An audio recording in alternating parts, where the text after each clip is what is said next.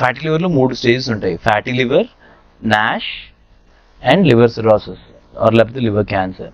So ఒకసారి fatty liver అనేది మనం ముందు డిస్కస్ చేసినట్టు it's essentially diet and life style disease.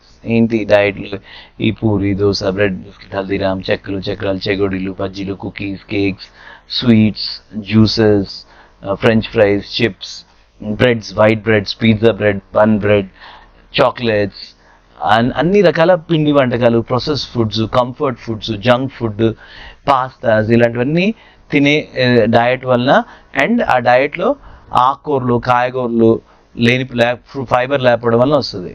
అలాగే sedentary life style, physical activity లేకపోవడం వల్ల వస్తుంది.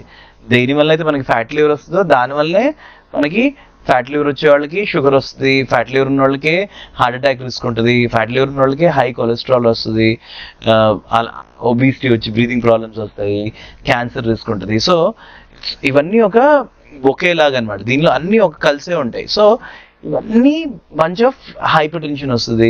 సో ఇవన్నీ మన diet and life style diseases. So fatty liver స్టేజ్లో ఉన్నప్పుడు ఇంకోటి ఫ్యాటీ లివర్కి ఆల్కహాల్ కూడా కాంట్రిబ్యూషన్ ఉంటుంది. మనం fatty లివర్ని non alcoholic fatty liver disease అంటాం, బట్ సారాయం తాగే వాళ్ళకి ఆ సారాయం ఆల్కహాల్ హై క్యాలరీస్ ప్రొవైడ్ చేస్తుంది, ప్లస్ సారాయం వాడడం లివర్ ఇంజరీ ఉంటుంది.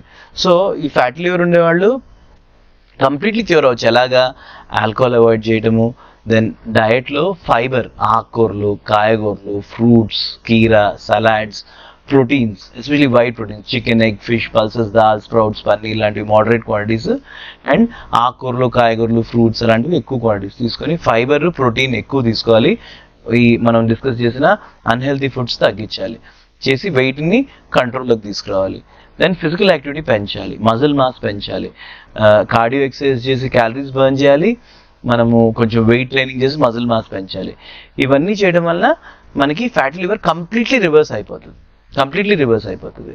అలాగే fatty liver next second stage Nash, non alcoholic steatohepatitis అని ఉంటుంది. ఈ non alcoholic steatohepatitis liver enzymes పెరుగున్న వాళ్ళకి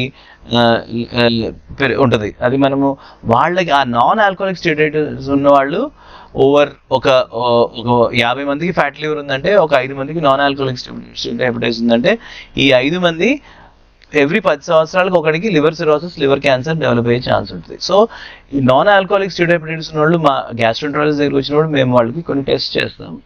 ఇవి ఎల్ఎఫ్టీస్, లివర్ ఎలాస్టోగ్రఫీ, లివర్ బయాప్సీ అలాంటి కొన్ని టెస్ట్ చేసి నాన్ ఆల్కహాలిక్ స్టీటోహెపటైటిస్ ఉన్న వాళ్ళకి కొన్ని మందులతో రోల్ ఉంది. ఏంటంటే మనము కొన్ని విటమిన్ ఈ, సోడియోక్సికోలిక్ యాసిడ్, సారగ్లటిజార్ ఇలాంటి రకరకాల మందులతో ఆ లివర్ ఇన్ఫ్లమేషన్ తగ్గించడానికి ట్రై చేయొచ్చు.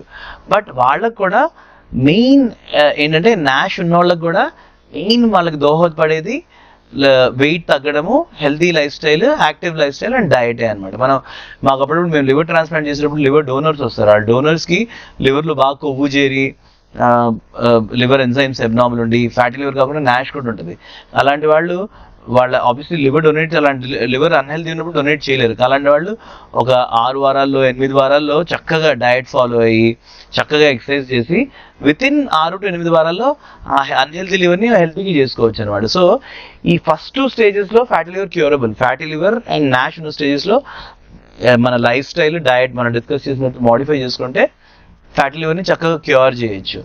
అదే మనకి liver cirrhosis and liver cancer వచ్చినప్పుడు ఆఫ్ కోర్స్ అది ఒక టోటలీ డిఫరెంట్, దానిలో క్యూర్ ఉండదు. మన లివర్ సిరోసిస్ని క్యూర్ చేయాలంటే liver ట్రాన్స్ప్లాంటే option of course. And liver cancer వస్తే దానికి ఆఫ్ కోర్స్ అది టోటలీ డిఫరెంట్ టాపిక్. దానికి రకరకాల మన సర్జరీ నుంచి మైక్రో ఆపరేషన్, టేస్ అలాంటి రకరకాల ఆప్షన్స్ ఆ స్టేజ్ బట్టి అది ఉంటాయి అన్నమాట. బట్ సో మనకి ఎర్లీ ఫస్ట్ 2 స్టేజెస్లో fatty liver curable, liver cirrhosis, cancer వచ్చాక డిఫరెంట్ ట్రీట్మెంట్ ఉంటుంది.